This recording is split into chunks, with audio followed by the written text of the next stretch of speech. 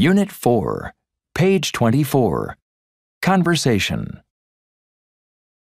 Hey, Lenny. Did you have a good weekend? Yes, I did. I went to Los Angeles. Really? That's a long way. Why did you go there? I entered A Star is Born. It's a singing competition. Do you know about it? Of course I do. It's on TV every Saturday night. Why didn't you tell me? I didn't want anyone to know. I love singing. Are you any good? Yes, I'm very good.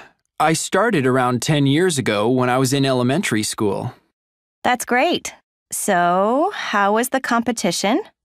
Fantastic. I really enjoyed it. Did you win? No, I didn't, but the judges loved me.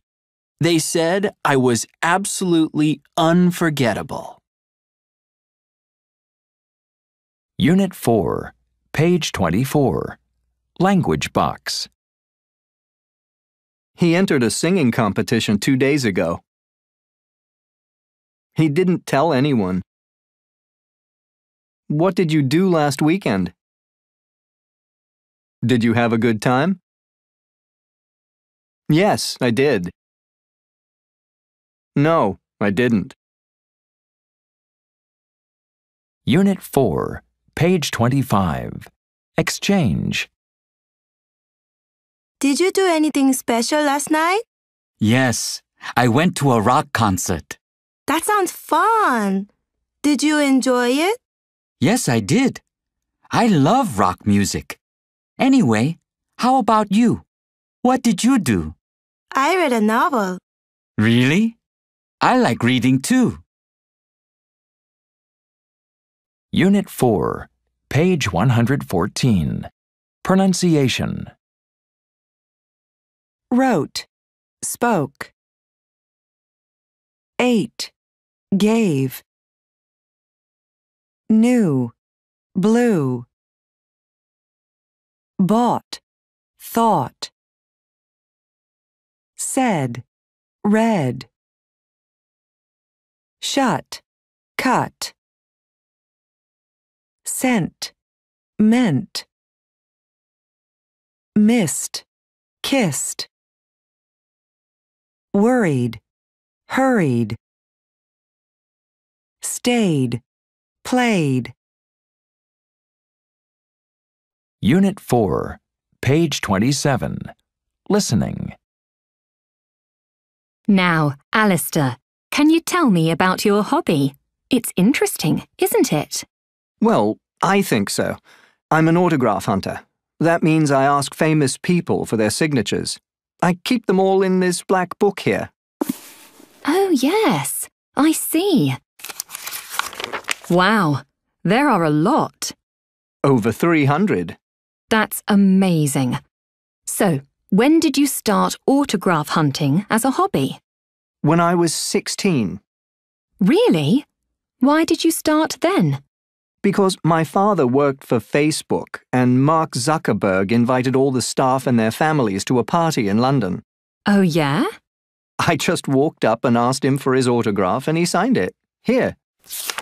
Oh, so that's the founder of Facebook's autograph. Wow. Yeah, my first.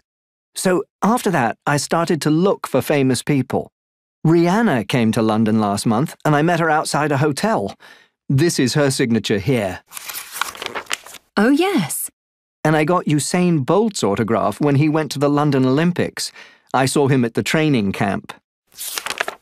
Is that why you went to the London Olympics? Yes, I do whatever I can to get these signatures. I went to Spain last year to get Penelope Cruz's signature, but I couldn't find her. That's too bad. Yes, but then I saw her at the airport in London. See? This is her signature here. Oh, yes. So, what's the last signature you got? The last one is this, Prince William's.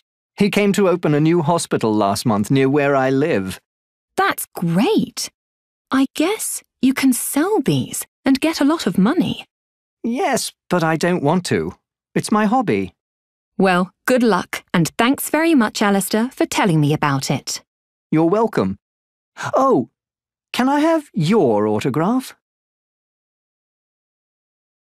Unit 4, page 28. Expansion listening. 1. What do you collect, Liz? I collect money, foreign money actually. I have notes and coins from over 100 countries. Really? When did you start your collection? When I was 9 years old.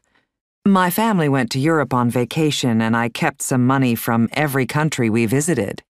And why do you enjoy this hobby? It's interesting. Money is never the same. Countries are always changing the designs of their coins and notes. 2. Hello, Diana. Can you tell me about your collection? Sure. I collect old postcards. You know, from 100 years ago or more. When did you start? When I was 12. One day we went shopping and I saw an old postcard of my hometown. I really liked it, so I bought it. Why do you like collecting old postcards? Because I like history. I like to see how people lived in the past. 3. Do you collect anything, Judy? Yes, I do. I collect comic books. Comics? That's interesting. When did you start? My uncle bought me an old Superman comic book for my 14th birthday. I thought it was a great present.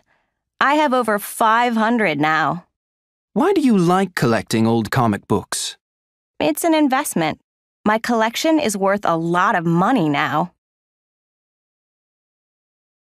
Unit 4, page 29. Expansion reading. Weird and wonderful hobbies. This month, we decided to contact our readers to ask about their hobbies. Here are some unusual hobbies we discovered. Fact: over 1 million people watched last year's Rodeo Houston in Texas in the US. Chuck and Judy Peterson live in Minnesota in the US. Chuck, 71, and Judy, 68, have an unusual hobby. They attend rodeos throughout the United States and Canada. They started their hobby 30 years ago. Last year, they drove around 45,000 miles and saw 32 rodeos. The trip took 5 months. Going to rodeos is a cheap hobby, says Chuck. We usually pay just $10 for a ticket. As well as watching rodeos, they also visit friends and go sightseeing while they travel. We visited Chuck's family in Las Vegas on our last trip, adds Judy.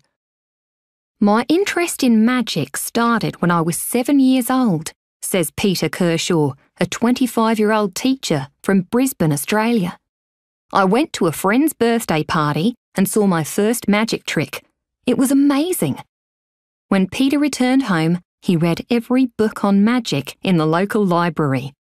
Magic is a fun way of making new friends, he says.